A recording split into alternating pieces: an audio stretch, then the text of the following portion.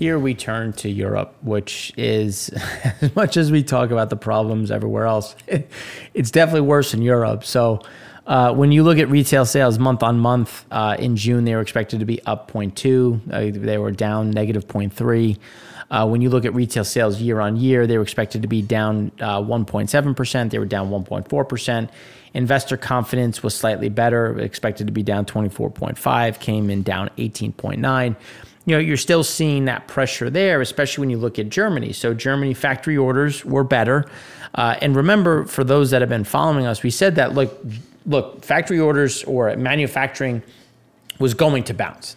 You know, as we said, that 32, I think, is what they printed. Is like, that is a bottom. Like, they are going to get a bounce from that. That is a really bad number that, unless we're in some sort of massive recession leading to a depression, that will probably be the low. And that's where you're starting to see some of those factory orders come back, which is a positive in the sense of, but what, for those that have been following us, what we've been saying is that you were going to get a bounce back up. So you were going to come down, manufacturing was going to bounce higher, and then services was going to fall further. So you were still going to get that marriage in the middle, but it was with, you know, obviously manufacturing coming up, you know, factory activity coming up, and services coming down, which continues to play out.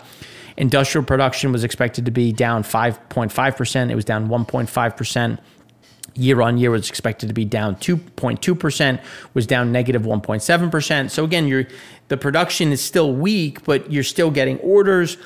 And as orders pick up, because this is June, production is going to pick up. And again, why we see a little bit more of that, you know, that better backdrop versus what we've seen. But it doesn't mean that we're going to go into expansion and economic growth. It's just, it's going to be less bad on the industrial side.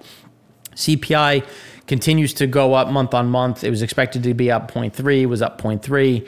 Year on year, up 6.2%. So again, you're continuing to see inflation as a driver, which is why the ECB, in our opinion, is going to continue to increase rates.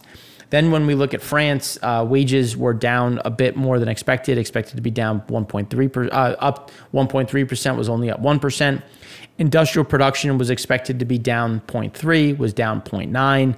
Industrial production year on year was supposed to be up 1.7%, was actually down 0.3. Manufacturing production was expected to be down 0.2, was down 1%. So while Germany kind of hit a floor and is bouncing, France still hasn't really found its lower level. And that's where we see a bit more pressure coming, because France is the second largest economy in Europe. And that's why we don't see a meaningful recovery, but it just shows you how there's going to be more stress, especially when you look at Spain, with industrial output was down 1.4%. Everything was negative, as you can see, in general. So Spain is going to continue to be, it was a little bit better in some areas, but we do see that acceleration to the downside. Now, business demand, this is comparing it to the U.S. Demand for bank loans in the corporate sector just fell to their lowest since 2008.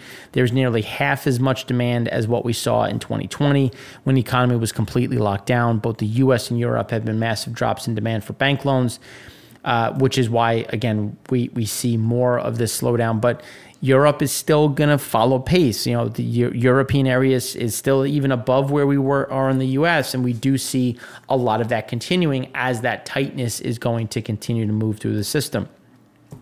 Manufacturing output for PMI, quarter industrial production. Again, it's going to flatline and bounce a bit, but we're not going to see a meaningful change. You know, then when you look at strong euro and weak world economy, put early bird deep in red territory.